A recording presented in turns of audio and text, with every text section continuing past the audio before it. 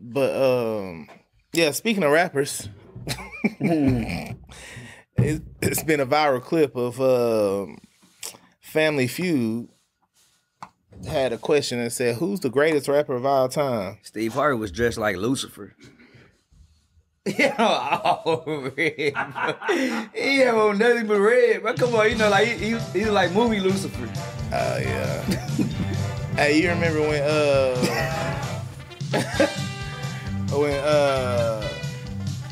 Ed Lover played Lucifer on the Jamie Foxx show? Exactly. Exactly. The money just caught on fire like Steve Harvey, bro. He would have stirred that coffee up with his finger.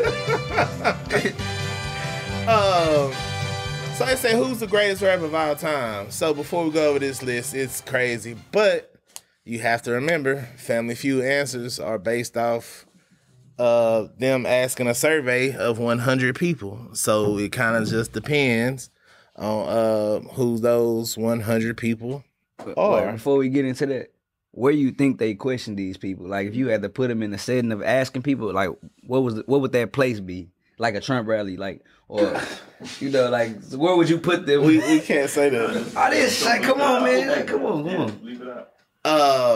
You know, I always wondered that. Now I don't know, but back then I used to always assume it's just them random people at the mall be like, "Hey, you mind if we ask you a few questions?" Right. Like, I really want to know where they asked this at. I don't know. Maybe they just polled the studio audience and They use a polling firm and they call random people. nobody's calling and answering. If somebody called me and who's the greatest rapper of all time, I'm definitely hanging up in their face.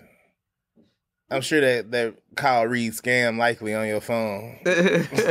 Like, how do you get people to answer random numbers these days? That might explain why the list looks the way it does. Yeah, I was about to say I declined them joints and then block them. But so yeah, greatest rapper of all time, and it was what eight answers on the board. 8 answers, yeah. Dan, do you have a list pulled? No, I got it. Yes, it's in the text thread.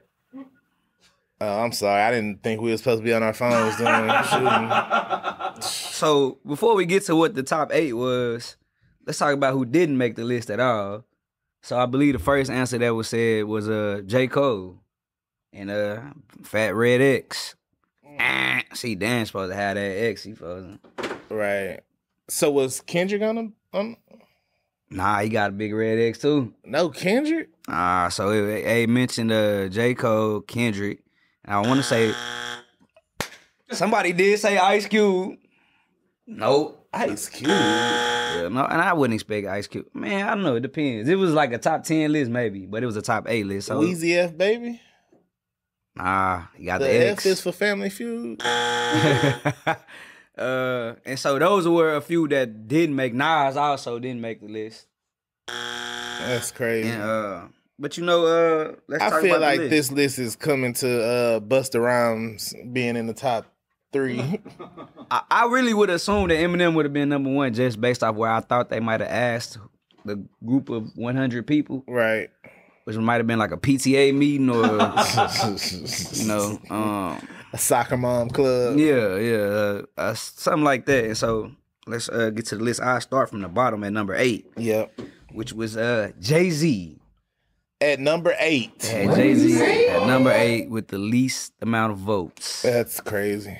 That's crazy talk. Number 7 was 50 Cent. Which honestly, I wouldn't have assumed that 50 Cent would have been on the greatest rappers list. Not top 8. No.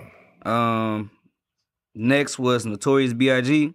at 6. Number 5 was LL Cool J.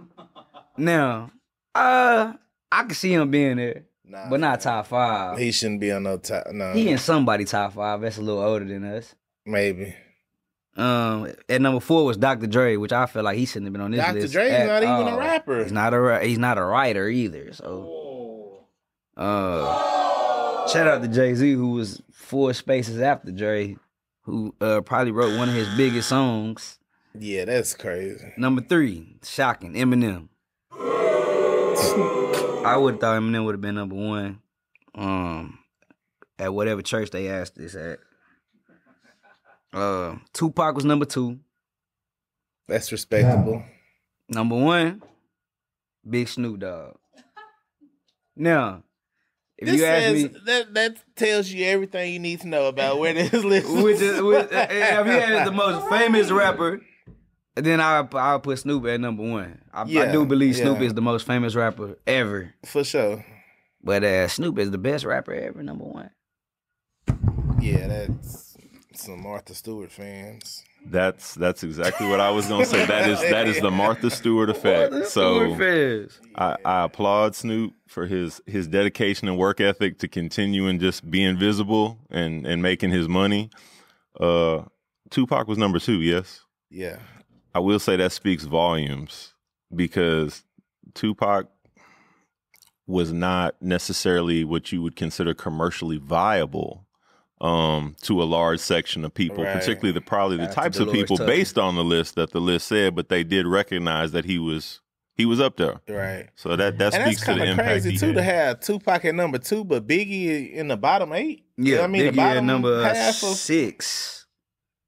Yeah, that's crazy. What would you put? You put Tupac over Biggie or? Man, this is a tough question. So I personally would put Pac over Biggie because I like that's a Pac Southern more. Is that a Southern and West Coast thing? Maybe. So I think Biggie was a better lyricist and he was a better storyteller. His storytelling is amazing, but I like Pac Pac better. make better songs. Yeah, I just like Tupac better.